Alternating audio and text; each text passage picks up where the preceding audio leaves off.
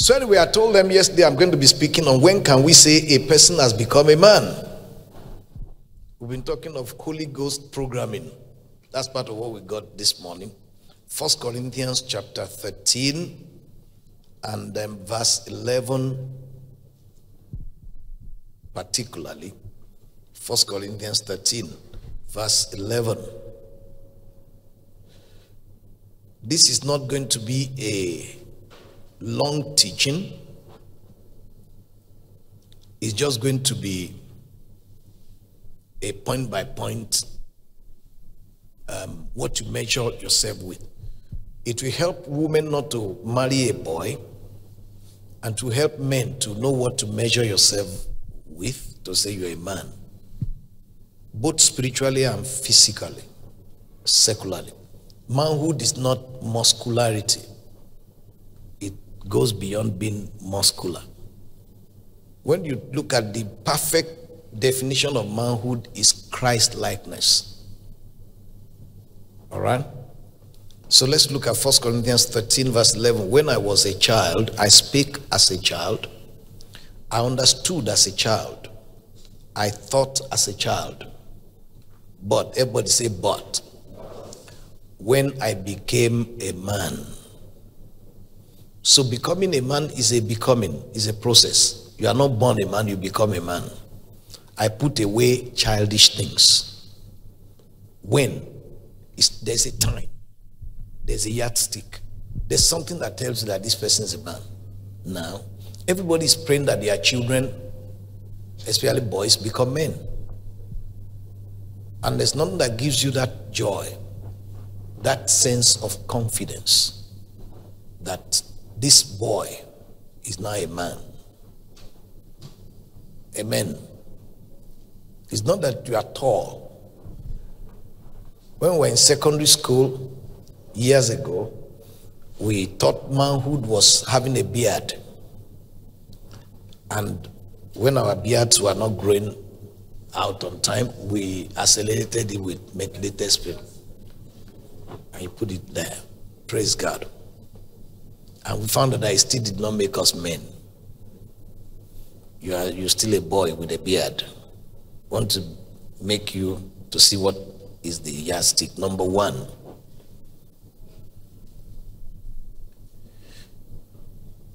when you begin to put away childish things, childish behaviors. Amen. And the first childish behavior that everybody must put away to start the journey into manhood is to put away irresponsibility.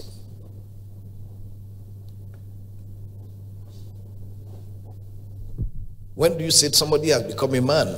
Not a particular age. When he begins to accept, embrace, and holds himself accountable for responsibility. Responsibility. Are you following what I'm saying? Many years ago, I called one of my nephews. I wanted to speak to the mother. The father is not at home.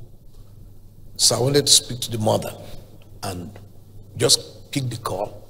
I said, "Where's your mom?" He said, "Mom is somewhere." I said, "Now, okay, go and call your mom. Mom, I need to speak to your mother." He said, "Okay, yes, uncle." And he left. The phone is put there. He didn't place the phone back to run to call the mother.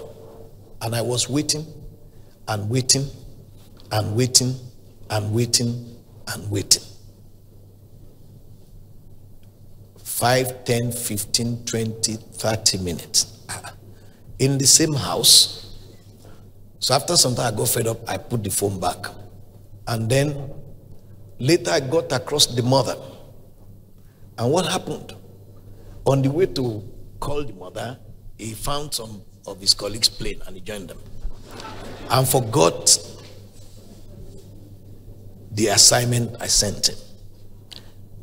I wasn't angry. He's a boy. Amen. In John chapter 21, now I'll just give you a little bit today so you can understand that. And this is not a nice message, but a right message.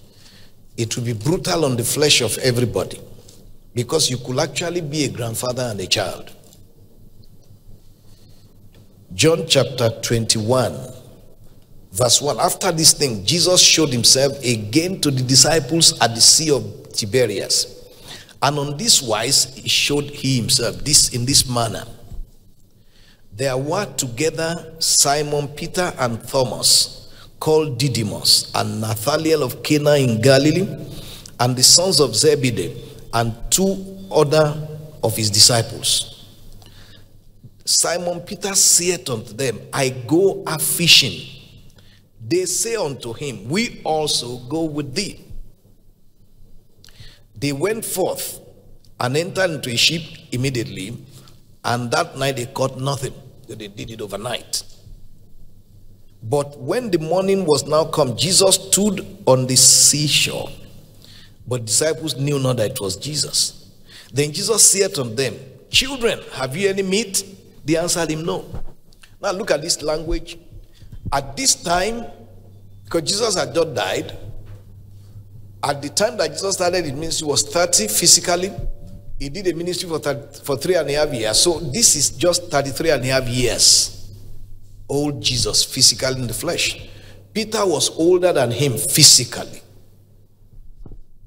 The only one that was younger than him really physically was John the beloved.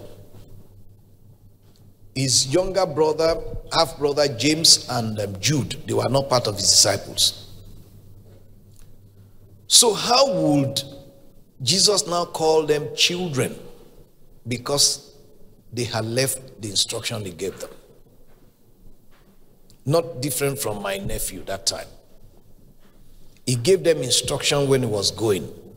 And Peter said, I go a fishing. What was the instruction he gave them? You remember in Matthew 20, go into all the world and preach. But they said, go and tarry, wait for me in Jerusalem until you are endued with power from on high. That was the instruction he gave them.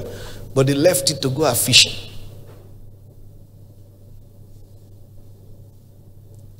So they were not men at this time. They were children. And he said, children, call them. When you call an adult a child, it's because he lacks purpose. Children don't have a sense of purpose driving them. It is a sense of enjoyment that drives children. A sense of fun. Little children think life is a joke.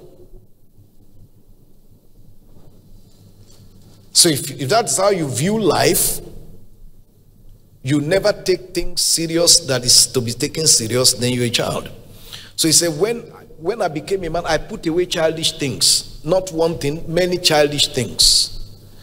He didn't say childlike. Childlike is always a positive description in the Bible.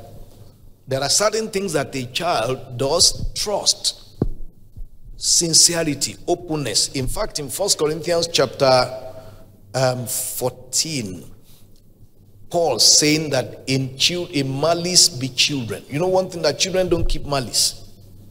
They fight with each other and beat each other to nonsense, and then the next day they are sharing food among themselves. Adults just offend each other, and that offense can last 3 generations. And I wonder why. Don't greet so and so again, no.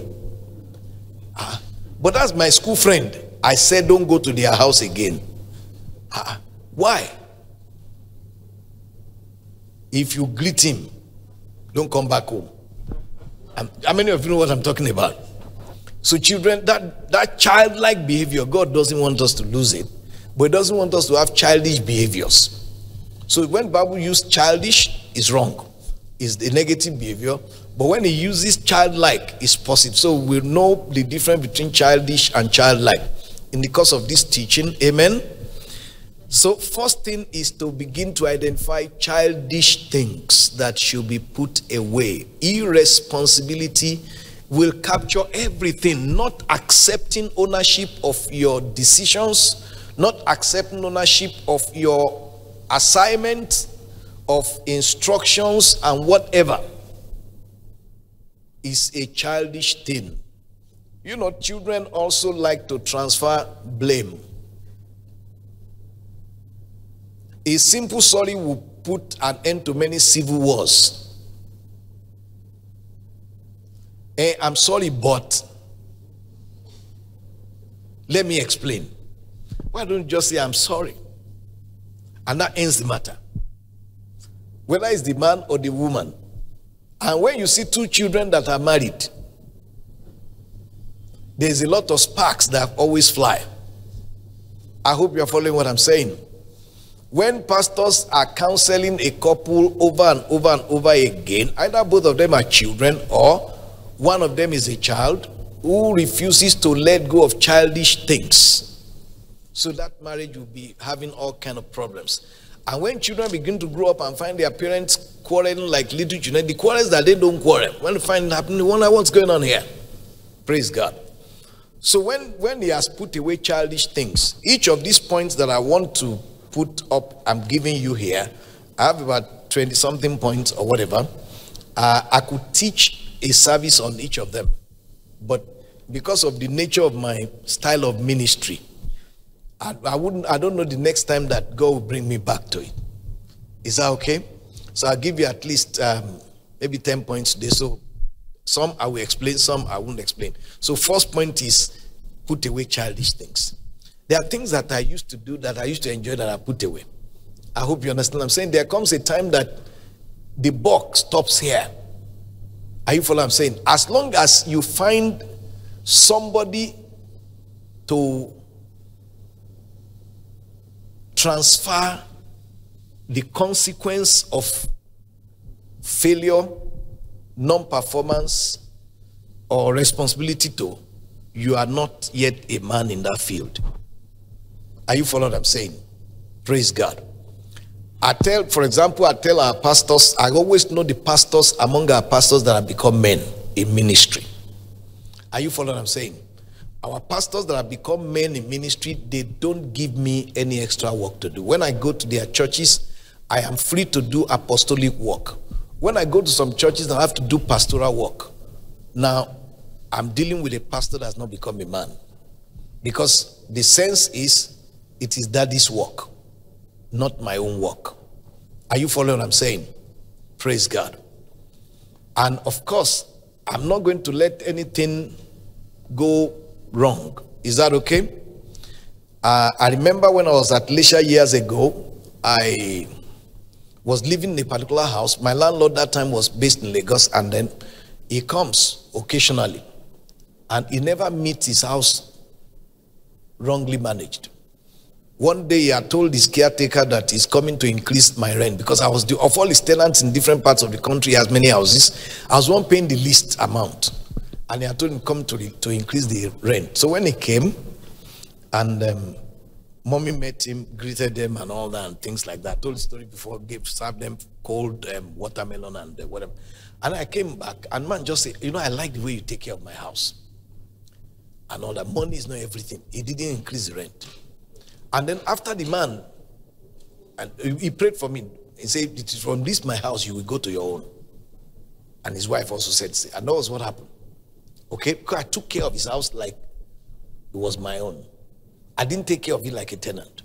And then when I moved to my own house, because my house, I built the house down the road from his own place.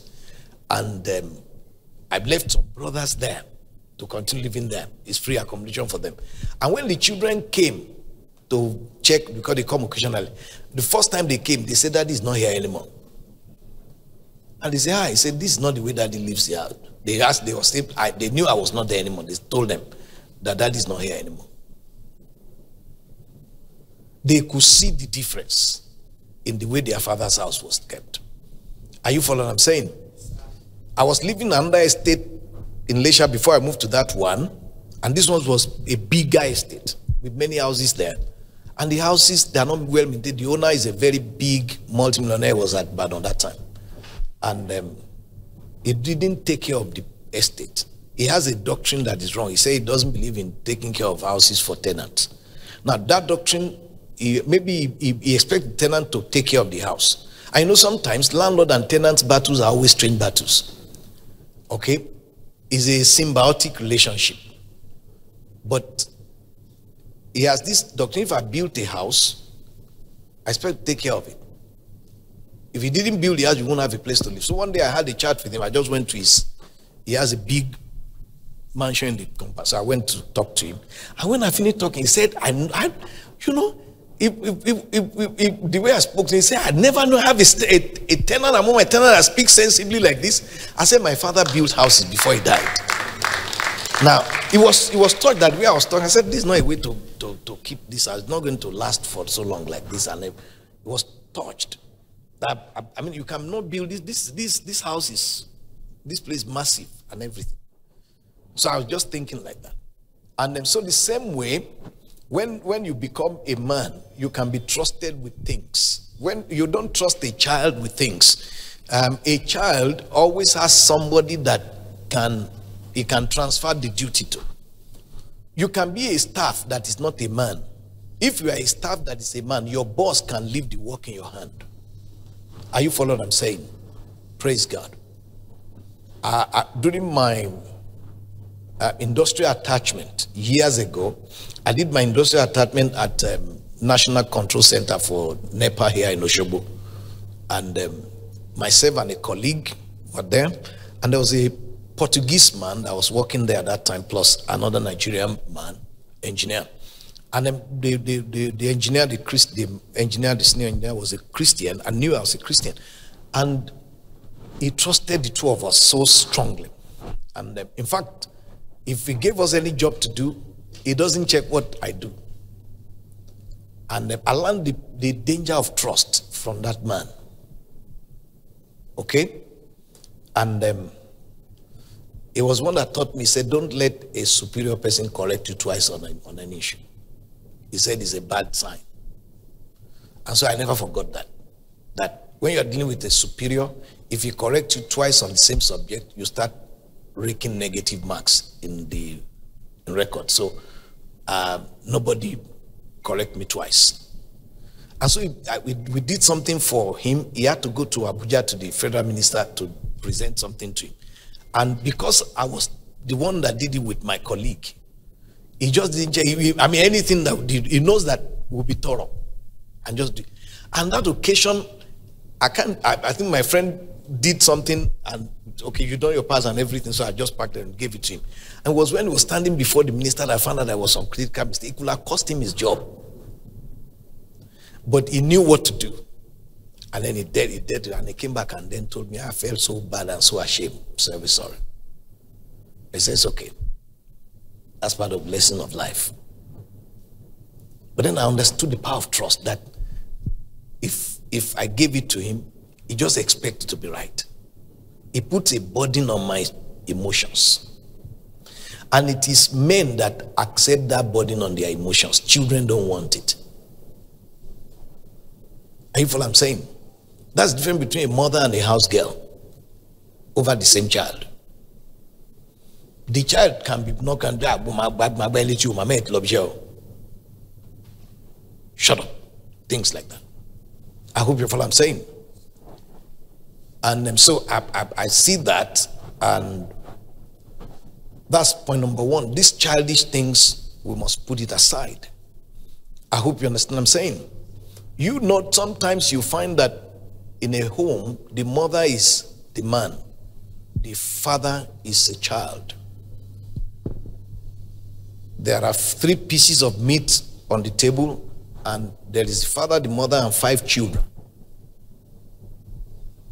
And the mother takes 2 and gives the husband, the head of the family, and takes 1 and cut it to 5 for the children, and say, no problem, you eat, I've managed myself. I mean, she hadn't eaten, but they told them that she has eaten. She's really the man at home. Sometimes I've seen families that the mother-in-law, mother of the husband, came to visit them, and then the husband is there, and then she's nursing 2 children. And she's running. The mother-in-law is sitting down because the mother-in-law is the queen in her son's house. She had not been treated well in her husband's house, and she's waiting for the time that she will be a queen. Are you following me? So the husband that married, the daughter that married the husband, the son, when she comes to their house, she will sit down. Titi, can get me some food. The husband say, Titi, my food. And the children say, Mommy, my food. And she's nursing 3 children.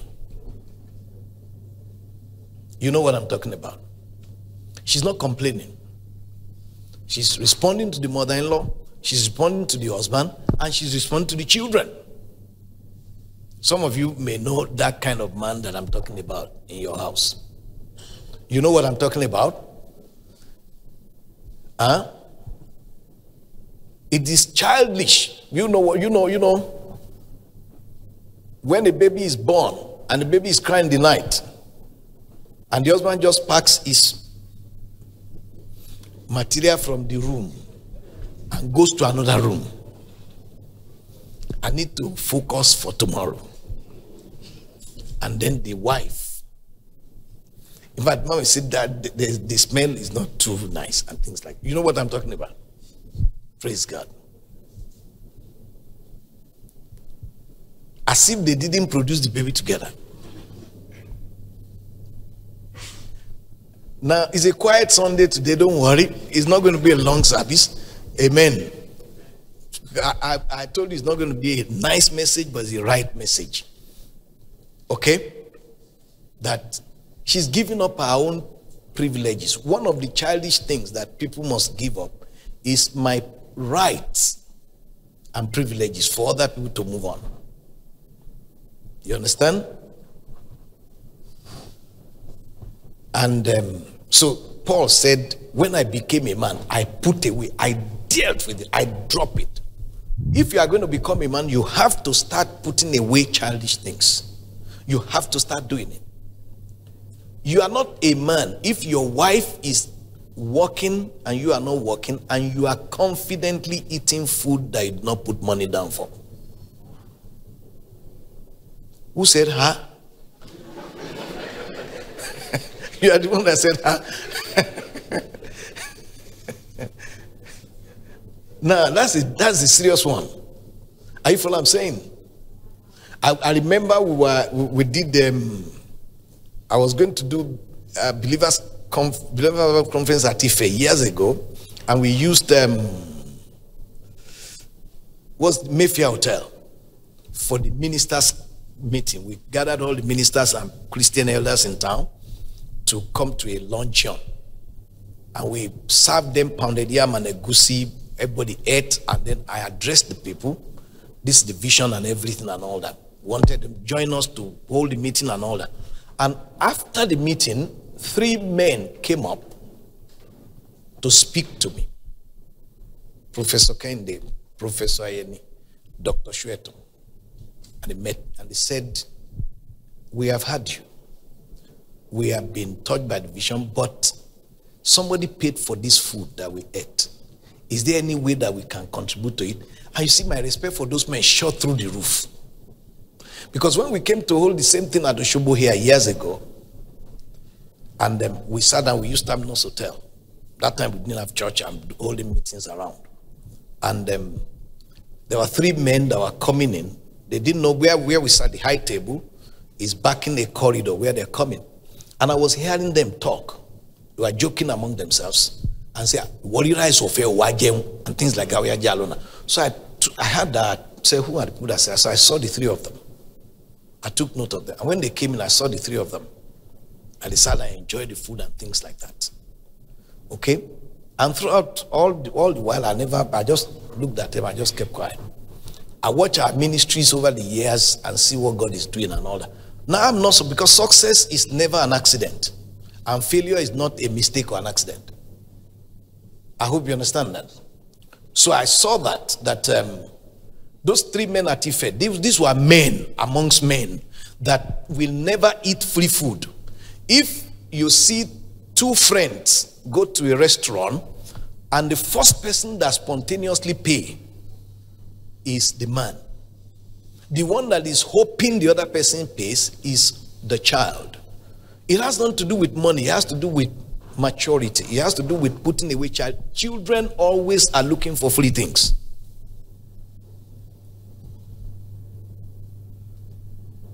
Children always are concerned with their comfort.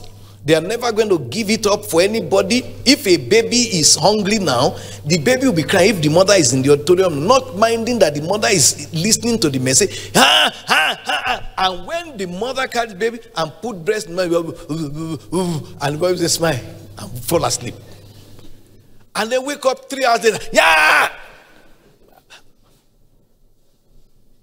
That's a child. It's not a sin to be a child, but it is a sin for a child to be pretending to be a man. It's not a sin to be a child. There are certain things and certain roles in life that children should not aspire to. Marriage is one of them. Leadership is one of them.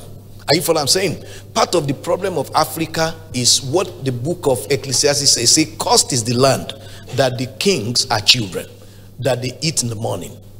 But blessed is the land that the king is a son of nobles, well trained and well brought up.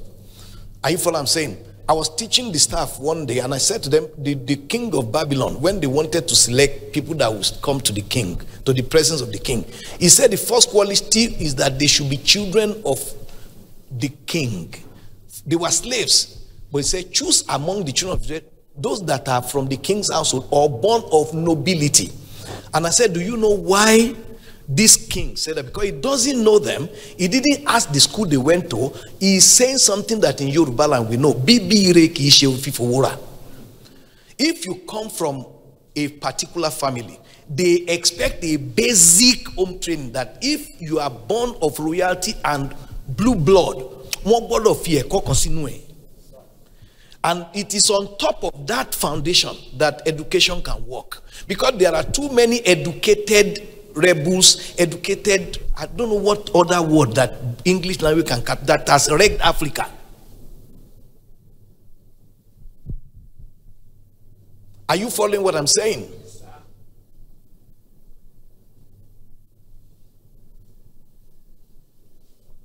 I mean, I pastored a young man years ago at Elisha that the father died, and suddenly one day he inherited a whole building with tenants inside. That was what father put in the will, and he went to the house. And the people they greeted him in a way he didn't like, and he gave them quit notice instantly. That is a child. His father didn't treat his tenants like that. He just inherited what he didn't work for.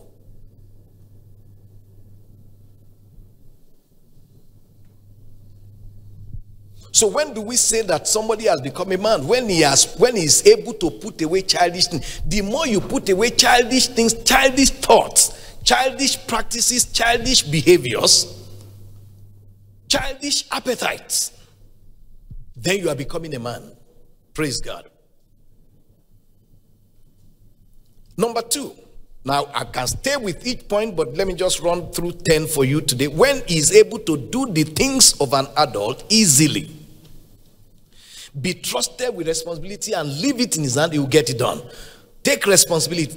In John 21, Jesus called them children because they have left the instruction he gave them. They didn't continue in it. They went out fishing.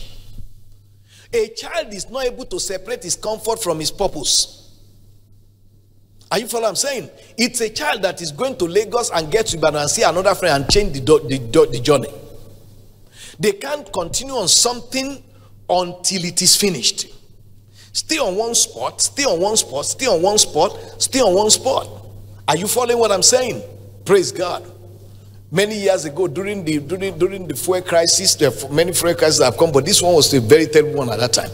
And a brother, a minister in Ibadan, called me to come and preach for him. I was driving from Elisha, and I got there because one of the things that I don't believe, if I'm called to preach at 5 o'clock, I'll get there maybe 2, 3, and then take time to get prepared for the meeting and all that. So we got to this church around some minutes to 5. Okay? And I found the church was locked. At to 5, this is a conference. Day 1. And so I traced the pastor to his house. And I met the pastor in a wrestling match with a bowl of amala.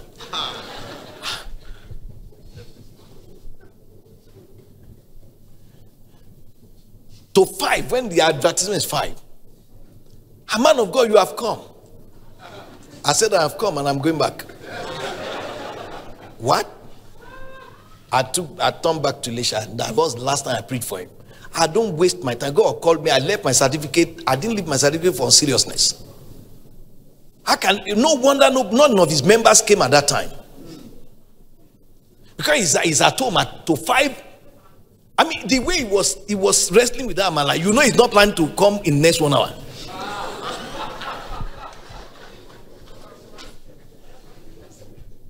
And most likely, some of his members are fasting. Now, listen to me.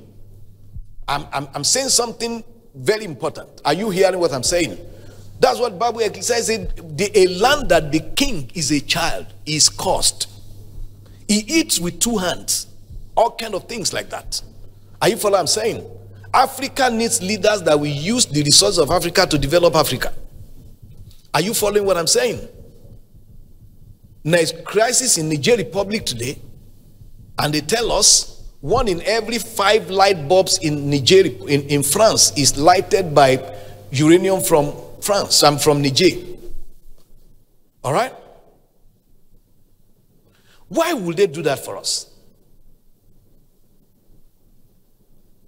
Are you following? When mobile phone first came to Nigeria, some of us, we bought SIM card at 13,000 that is supposed to be given free because our leaders made money from it at our expense. Are you hearing what I'm saying? Yes, praise God.